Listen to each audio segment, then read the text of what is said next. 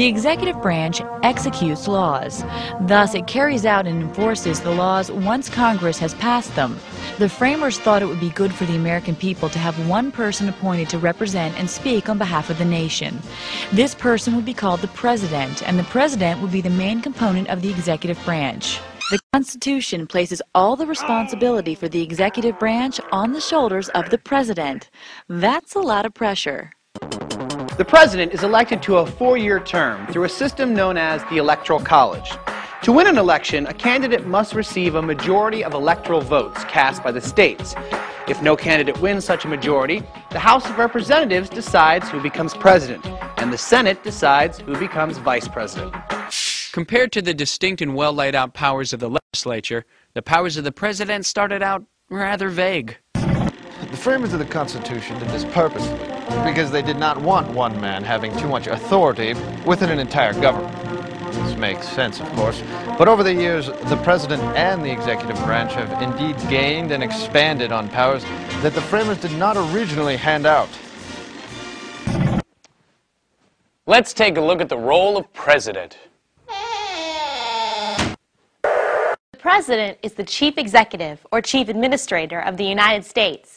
His job is to manage all of the people who work in the executive branch and to make sure the laws of the nation are enforced. He also holds the title Chief of State, which means he's the foremost diplomat of the nation. In this capacity, he performs ceremonial duties and meets with the leaders of foreign nations. In addition to his executive responsibilities, the President has certain legislative and judicial powers. More than any other person, he is responsible for suggesting legislation to Congress that he feels will improve the state of the Union. He also works closely with congressional leaders to see that his ideas are carefully considered.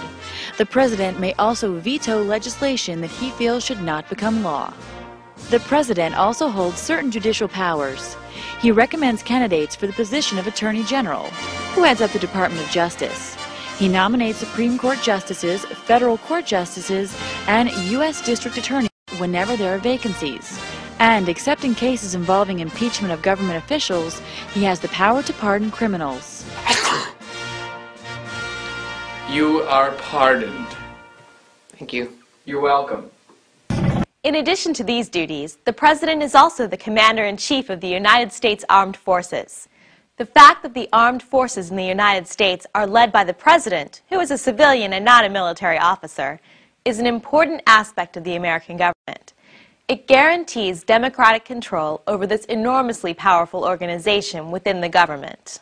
As head of the diplomatic corps, the President can make treaties with foreign countries, appoint U.S. ambassadors, and receive foreign ambassadors and heads of state. He also gets to travel all over the world on the government's tab. But just as every self-respecting superhero has a sidekick, the President is assisted by a large number of close associates and advisors, whom he appoints to head up the various executive departments, bureaus, offices, and agencies. He has help from the Vice President, of course, and the Executive Office of the President, a team of the President's closest advisors. There's also the Cabinet, which is the formal body of presidential advisors who head 14 departments within the American government. Such departments include the Treasury Department, the Agricultural Department, Defense Department, and the State Department. All those people make up the executive branch and the President's little, well, big family. Altogether, the approximately 3 million civilians and 2 million military personnel who work in the executive branch are called the President's administration. That sums up the executive branch. To watch more free educational videos, visit our website, studioforlearning.tv. Stretch your brain online.